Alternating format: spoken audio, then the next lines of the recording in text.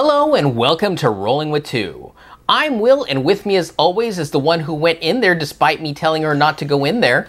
Sarah. And today we're doing a two-player perspective and accessibility for Don't Go In There. Sarah, tell us a bit about this game. All right, Don't Go In There is a push your luck, set destruction card and dice game. So as you explore the haunted house, you must collect items, but all the items are cursed. Cards have various effects that help you get rid of cards, so you have to collect sets wisely. The winner is whoever has the lowest curse points at the end of the game. So Will, how do the rules change for two players? So for every player count, you're going to use a different number of sets of items, because there'll be like mirrors and cats and tomes and things like that. So you'll use a whole set of that. And then you'll take out a different number based on the number of players. And it's random, so you're going to shuffle it all together. So you can't count on something always being in there despite knowing, oh, we're going to be playing with mirrors. Right. Type of thing. Additionally, there is no bot. Nope. No That's Nanaman. because this is Nanaman's house, and he's dead. Oh! So, it's all cursed and haunted. Yes, it is. And stop taking his stuff. But you have to take his stuff. Yeah, you kind of have to. But let's talk about issues at a two-player count. We couldn't think of any. No, we really couldn't. This game is good for it. I think a lot of it can be attributed to how it scales for player count, and I think a lot of games should scale more often for player counts, and this one does it really well. So yes. There's nothing detrimental that we've seen in other games for two-player count. Yeah, because all the messing with cards, those are actually the timer of the game, because you don't end until all the stuff is taken. So by them meddling with how many cards are being played with means that they've really dialed in how good it feels at the various player counts. Yes. And so it's very, very good at two players. Agreed. All right. Well, so moving on to what it does well, it's very tactical at a two-player game. It's just the going back and forth, and you only have one other person that you have to contend with. Yes. So as you said, it's earlier to me, it's very easy to get the cards you don't want. That's true. Yes. I mean, so the whole thing is each room will trigger once there are 3 meeples in there, regardless of whose meeples they are. And because there's 3 cards, and whoever is in there the farthest will take the first card.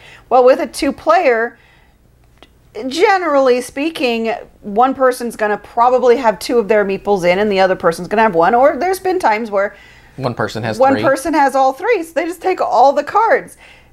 You may not want all those cards, but then that's kind of the nature of the game. But just like I said, in general, if you're trying to go for certain sets, because again, the sets are how you can reduce your points in a higher player count. You might go for a room, but you get a meeple in there, and there's a second card you want. But if you have enough players around the table, it may trigger and go off before you can get another meeple in there. Yeah, and the reason why you want some of these cards, despite everything being negative points, is because there's going to be abilities. Yes. Once you hit the second one of this, something happens and you can get rid of cards. Yeah. Once you get all of this, you can get rid of other cards. At the end of the game, if you have this many ghosts, you can get rid of all but one of this card type of thing. So you have to pay a very close attention to what you're gathering, both on cards and ghosts, to try to reduce and destroy what you're collecting. So the game probably, now granted we've only played it 2 players, but extrapolating, the chaos level at a 2-player game is a little bit more mitigated. Yeah. I think it would be a lot more chaotic at a higher player count where you would just... You really wouldn't have as much, I don't want to say control, because there's still a lot about this game that you don't have control over. But again, that mitigating it. Yes. All right, so accessibility. Honestly, there was really like one very minor thing for accessibility.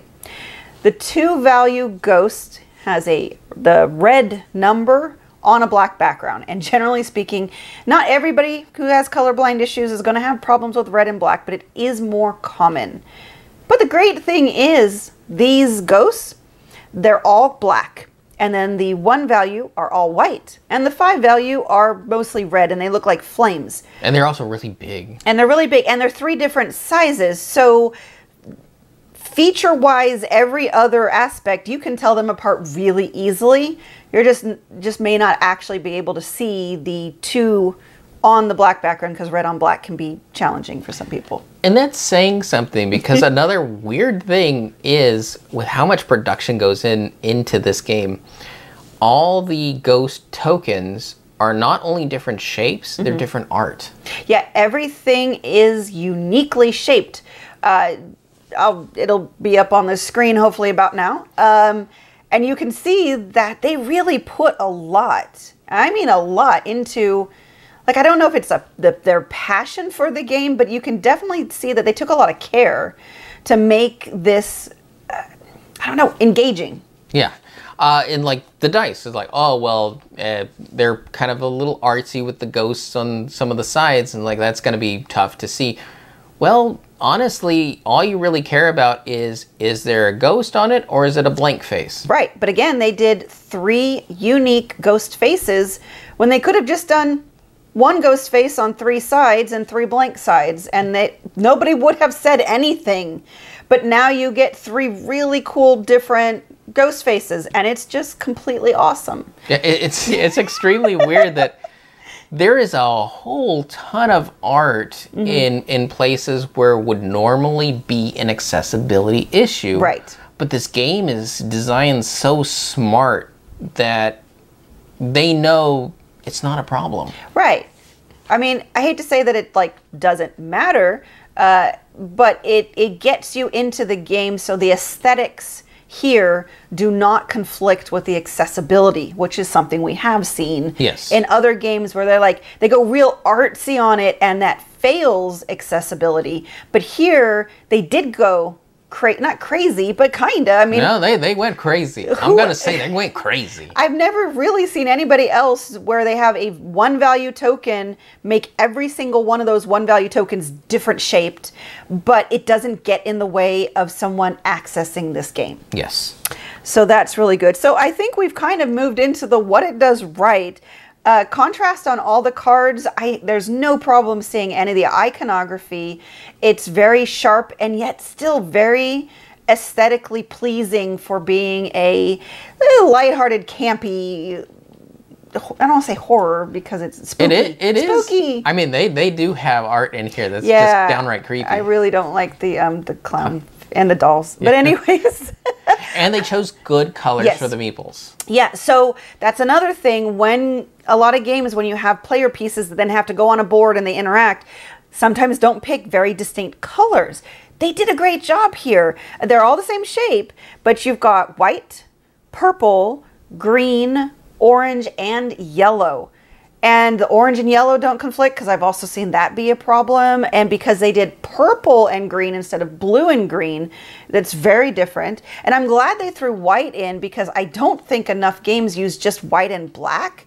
Because or if they do, it's for like this is an AI that's covering something up. They don't usually use it for player colors, but if using it for player colors, that means you have better contrast when picking the other player colors. So very good. So open information. So this is for those with severe vision issues. There's only 2 things that are kept secret. And that is after you collect the ghost tokens, you have a little player shield thing. You keep the ghost tokens hidden behind. But like we said, since they're all distinctly shaped and different sizes between the 1 and the... The 1s are noticeably smaller than the 2s, which are definitely noticeably smaller than the 5s. Yeah. So Will was really able to keep those ghosts secret, and then when you have to do exchanges, he was able to give those over without any problem. Yeah. Then also, one room, the secret passage, has 1 card face down. And so that's the only time where if you have severe vision issues and you go to it first, you'd need to use some sort of assistive device or someone not playing the game to help you potentially read it. Yeah. Thankfully, I think the few times we really played with that, I went to those rooms first. There was enough other stuff I wanted to do that it was a low priority, and yeah, it it didn't become an issue. Right, because if I went to it first and then he came after, I'd just flip it over and read it to him because I already knew what it was. So. Yes. Yeah. So this is a really good, accessible game, and if you're looking at it cognitively, it's not much of an overload. It's I mean, maybe at first, just because for me some of the concepts were very different than games we've played. But yeah, because set destruction was that was a little bit a small hiccup, but not really. I think it's a great twist on it. Yes. So conclusion: 2 players. Yes, I think it's great at 2 players. Again, I'm a little concerned that I personally might not like the chaos at higher player counts, but maybe it's kind of like King of Tokyo and the chaos gets really fun. Yeah, I would say the same type of thing is, I think the different player counts will give you different experiences, but I don't think any of the experiences are bad. So 2 player definitely would play this. For nothing else, the production. Yeah. It's fun to play with all the things because the box itself turns into a dice tower. Yeah, and the dice are glow in the dark, which, although you can't play the game in the dark, but the dice glow in the dark, so it's cool. So, 2 player, yes. Accessibility. I give this game thumbs up, like double thumbs up. If I could do my big toes up, that would be 4. I don't, anyways. Yes. Great accessibility, so definitely recommend it. Yeah, for me, this is the first time I saw something that leaned heavily into the art aesthetic. Yeah. And made it accessible. So my hat's off to this game because and the designers of the game. Designers of this game, because they went above and beyond making this game accessible. Agreed. It's impressive as all get out. Which is what we should do. We should get out of this house because we are told not to be in here. Yeah, we shouldn't have gone in there, but we did, and now we're cursed. Which brings me to my question. Sarah, why did you go in there? Well, I heard that there were books. You know I like books, so I have to get all the books. And she did. And except when you stole them. Okay, well that's enough of that. Because why would you ever roll with just one when you can be rolling with 2? And remember, if you have any questions, comments, or concerns, you can reach out to us on the various social media platforms at Rolling with 2. That's TWO. We are on Twitter, Facebook, and Instagram. And on YouTube, please like and subscribe. And if you have time, check out the other content Nanaman has found for you. Because remember, he's rolling with you.